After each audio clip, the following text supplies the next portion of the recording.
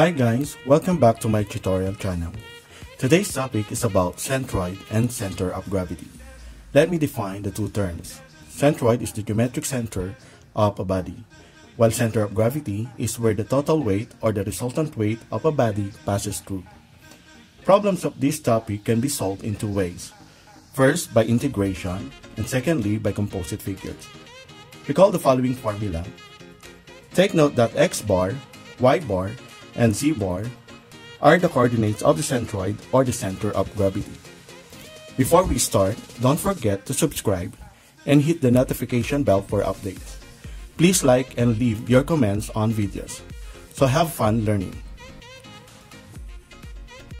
Let us have the first problem.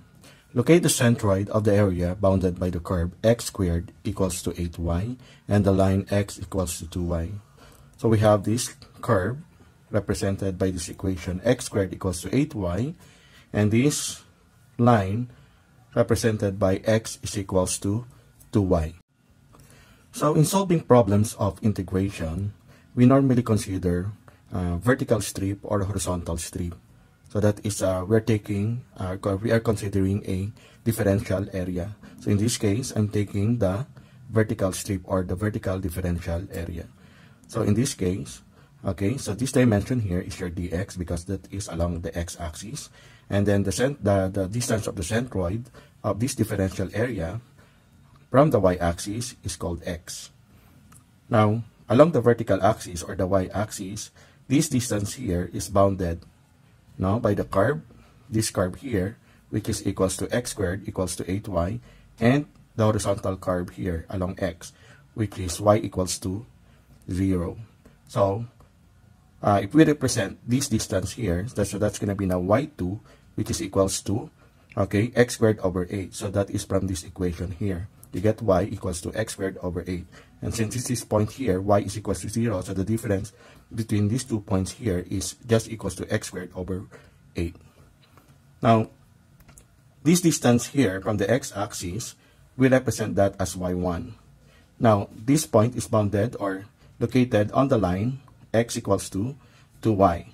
So the difference between this point and this point here, which is y equals to 0, is actually equals to x over 2, which is just that point on this line. So that is from this equation here.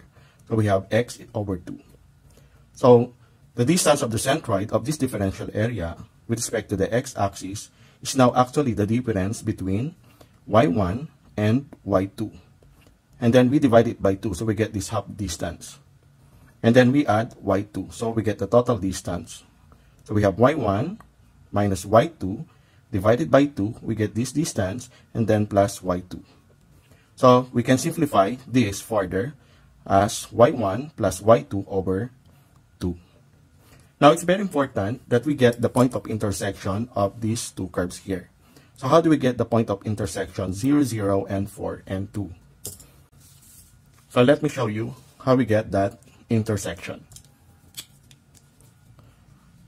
So for the point of intersection,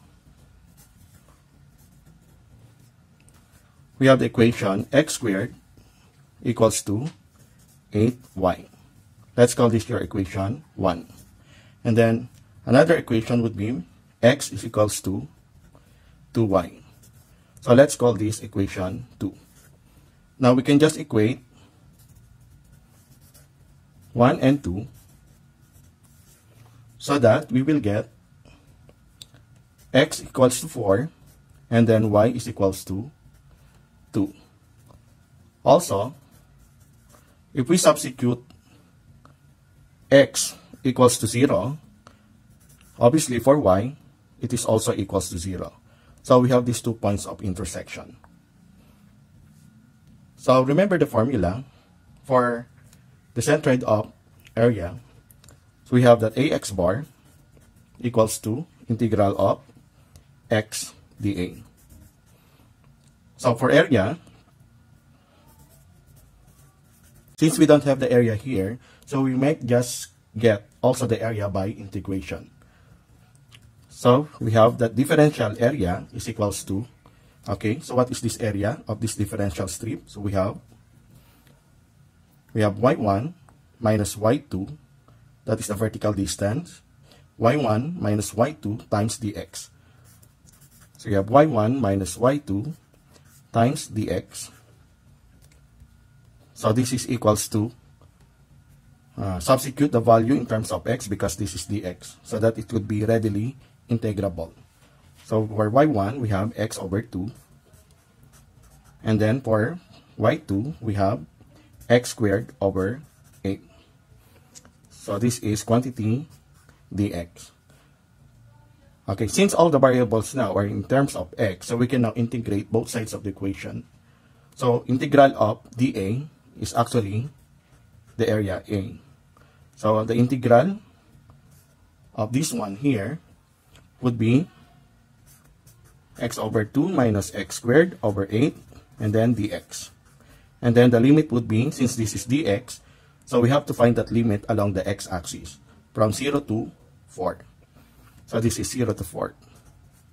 So this is equals to the integral of x over 2, we have x squared over 4 minus x cubed over 24. So this is from 0 to 4.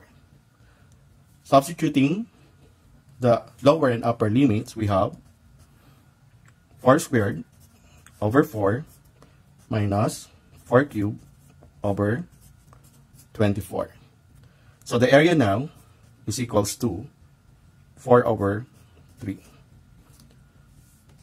So from the formula of the centroid, we have that integral of x dA. So we get this already for the area. Now we will get the integral of x dA. So the integral of x dA is equals to the integral of x, and then we get the differential area. So this is actually the differential area. So we just copy it in terms of x. So we have here x over 2 minus x squared over 8 dx. So simplifying, we have x squared over 2 minus x cubed over 8 dx. This is from 0 to 4. So let's evaluate the integral of this function. So we have x cubed. We have x cubed. So let us evaluate the integral of this function. So we have x cubed over 6 minus x to the 4th over 32. This is from 0 to 4. So this is equals now to, substituting the lower and upper limits. So we have 4 cubed over 6 minus 4 to the 4th over 32. So this is actually equals to 2.67. So we have that for integral of x dA. But then, from this equation here, x bar is equals to integral of x dA over the area A. So this is equals to 2.67 over the area, which is 4 over 3. So it follows that your x bar is equals to 2. So we have that for x bar. Let us now get the value of y bar. So let us write the formula for y bar. So we have ay bar equals to integral of y dA. Now we already have the value for the area. So we only need this expression here, the integral of y dA. So this is equals to, okay, y. Y is that distance of the centroid of the vertical strip with respect to the x-axis.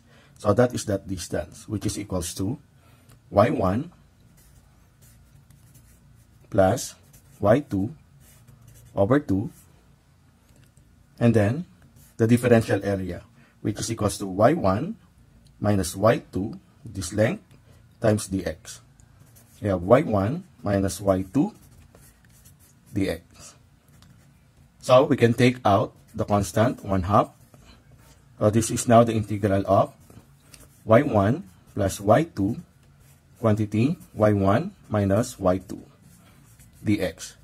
Now take note that these two terms here are actually equivalent to the difference of two squares. So this is 1/2 of y1 squared minus y2 squared dx. So we can now substitute the value for y1 and y2. So this is equals to 1/2 integral of the quantity y1, which is x over 2 squared minus quantity y2, x squared over 8 squared. So this is dx. So simplifying, we have 1/2 integral of the quantity x squared over 4 minus x to the 4th over 64 dx. So evaluating now the integral, okay, we put the limit of the integral. Since this is dx, so the limit would be along the x-axis. So that is from 0 to 4. So this is equals to 1/2 integral of this expression here. We have x cubed over 12 minus x to the 5th over 320 from 0 to 4. Substitute the limits. We have 1/2 of quantity 4 cubed over 12 minus 4 to the 5th over 320. So this is equals to 1.067. Knowing that from the formula of y bar is equals that integral of y dA over the area. So this is equals to the expression integral of y dA 1.067 divided by the area, which we have as 4 over 3.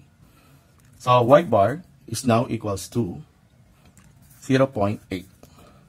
So we have that final answer for y bar.